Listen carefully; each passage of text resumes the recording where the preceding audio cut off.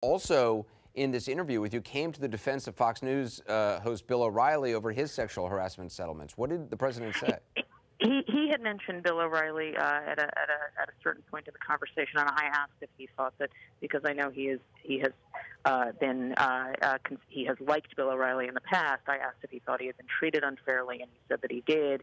That he thought that O'Reilly.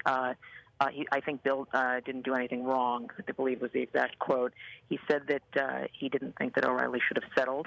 And then I said, why not? And he said, because, you should go all the way in terms of defending yourself. Said that he believed that Bill O'Reilly was a quote-unquote good person. It is, as you know, very similar to the approach that he took with Roger Ailes, the former Fox News chairman, when he was accused of sexual harassment. And we should point out Bill O'Reilly is somebody he does repeated interviews with and has for quite a long time.